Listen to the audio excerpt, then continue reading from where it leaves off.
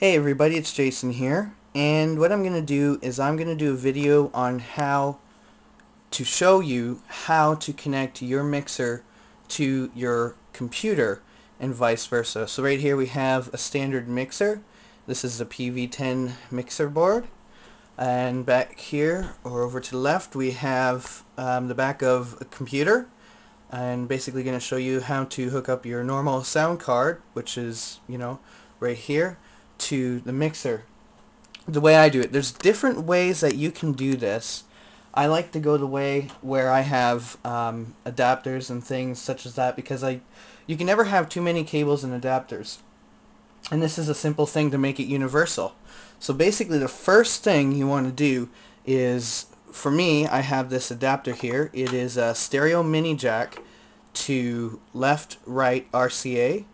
To let you know, red is usually right and white is usually left. You can tell by R and R, red for right, or R for right, and R for red, and then white is left. So what you want to do with this is connect this to your output, which is this green connector. If you don't see any color codes like green or anything, just look for what looks like a speaker out, or it might say line out or speaker out. You can connect this to your line out the back, or even a headphone jack.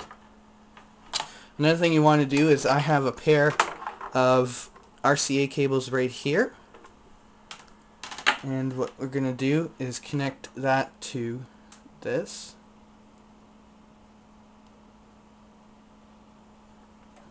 And right here. Now first of all, the use of the adapter makes this universal, because RCA is like in anything.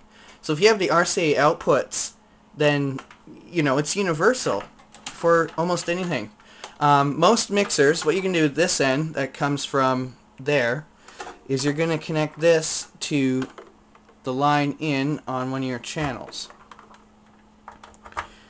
And then there, you basically connected your computer to your mixer. Now you might say, well, my mixer doesn't have RCA. Well, you can do things like you can get mini jack to 1/4 inch, things like that. Or if you have, these are 1/4 inch right here, what you can do is get these adapter. This is RCA to 1/4 inch, and you just basically go like this and this. So now your mixer, which had 1/4 inch, is now converted to RCA. Again, it's universal. You just connect your connectors, red for right and white for left, and there you go. That's easy. Audio out from your computer into the input on the mixer to one of your channels. Okay, so now you got your audio out going in here, you got your music, and then let's say you have microphones via XLR or whatever here mixing. Now you want to get it back into the computer.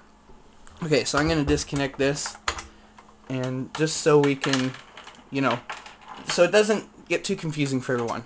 Alright, so we have our adapter right here. You can get another one and another RCA cable. So you're going to take this, and you're going to connect this to the line in or mic input on the computer. And then you're going to take this end and go to the tape out for RCA or line out. There you go. Now again, if you don't have RCA out, you can get these RCA to 1/4 inch adapters. So then you just connect them into here. Connect your RCA to there. There you go. Now you got audio going out from the mixer to your computer, and then audio from your computer to your mixer, so that you can mix your music in, whatever, and have it go out to a live broadcast or recording. Now, one thing to remember, don't have loopback control on or anything in Windows or Windows XP or Vista or anything, because that's going to cause an infinite loop, which is going to be like this bad noise, like feedback. So just make sure that in your volume control in XP, that the line or microphone is muted in the volume control, and that playback/loopback is disabled in Windows Vista or Windows 7. Another thing here, you make your adjustments. What you want to do is go for what you want for maximum volume here, which you're comfortable with, and then on the computer, in the line input in the settings for your output and your input, you're going to want to adjust them, especially the input, maybe to 25%. Some sound cards might take the full 100%, which means when this is at 0 here, which would be 0 here, it would be 0 on the computer, and anything over could cause it to distort. Or you may be able to set it, depending on what sound card you have, to max it out and then turn down the volume gain on the computer, whether it's the Mac or Windows, and then setting it to the optimal level. And you want to do that so you can set your mixer to the maximum level, and then you have, you know, what you're comfortable with here, and this is set to its optimal level so that you can leave this, the computer, and then just use your mixer to control it, and then you'll know what the limits are. So you might have this all the way up to 10 and 10 with your setting your gain up, and then that would maybe peak to about 98% on here, with the volume on here might be set to 25%. I know with mine, I have mine set to 15%, and then when I turn this up, it maxes, it pretty much almost clips. Now if you have this on 100% and this all the way up, on some sound cards it will distort, and then you don't want that. Then you'd have to set this lower. So I set mine so that it's optimal on the input, and then I just make my adjustments on the mixer. So yeah.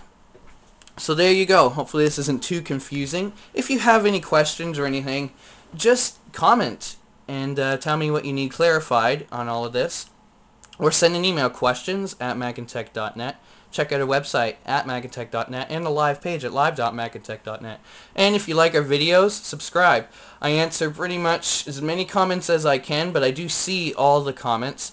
And just send me a message on YouTube or anything if you want some help there. So this is the way I hook up my stuff. Again, I use mini jack to RCA. This is a female end right here. And then I just connect male to male RCA on each end when I can. And there. And RCA cables are cheap, and almost any device has them. Most mixers have them, but then again, if you don't and you do get RCA, you can get these 1/4 inch to RCA adapters, TRS connectors.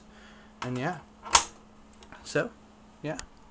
There you go. There you have it. How to connect your mixer to your computer and your computer to your mixer. Alright, we'll chat at you later.